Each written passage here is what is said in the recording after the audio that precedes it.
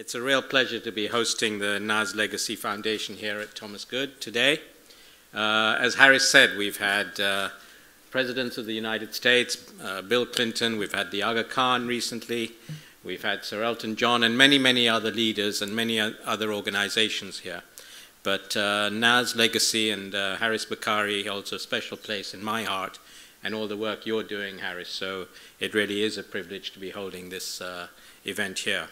I'm proud as an immigrant from this country to be the owner of this great British institution, and it does make me very proud to be part of an institution that goes back since 1827.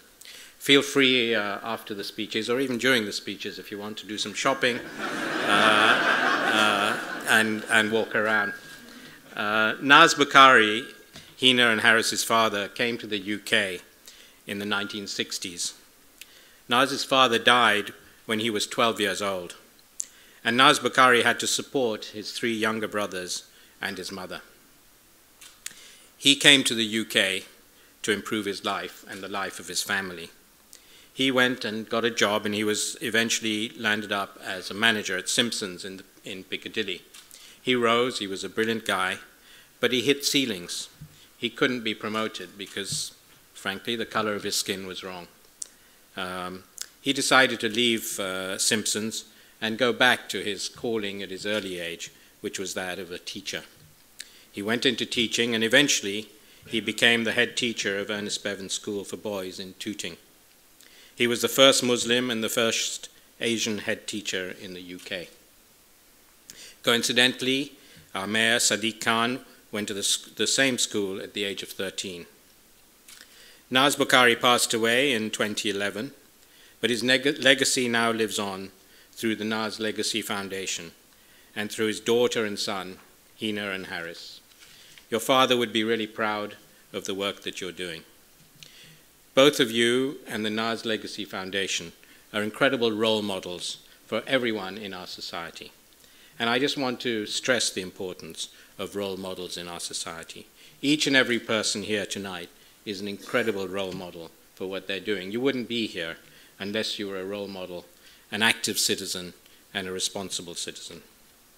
I've got the pleasure to be recently appointed on the Citizenship and Civil Engagement Select Committee in the House of Lords.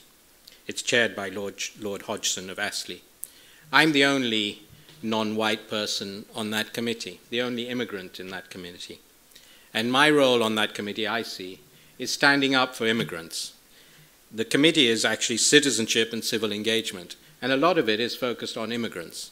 But I say that actually we must be, as immigrants, we must be very proud, and we must focus also on the problems in our host community, where there are huge problems as well. So my message to everyone today is be proud of your identity, be proud of who you are, be an ambassador, and hold your head up very high, because there is so much to learn from people of all communities.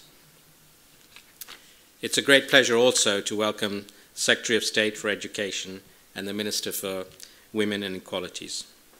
You come from another minority community. You've had to break many ceilings, and you're an example to us all for doing that. You're an MP for Putney, Roehampton, and Southfields.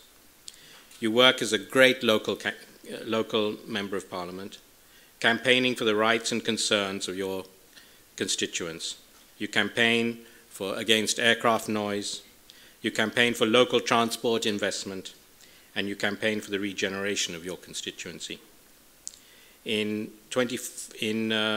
were appointed by Prime Minister David Cameron as Secretary of State for International Development. You played a lead role, and I will always remember this, in Sierra Leone in the Ebola crisis. In July 2016, you were appointed by Prime Minister Theresa May as Secretary of State for Education and Minister for Equalities. Thank you so much for giving up so much of your time and coming to this event this evening. Thank you.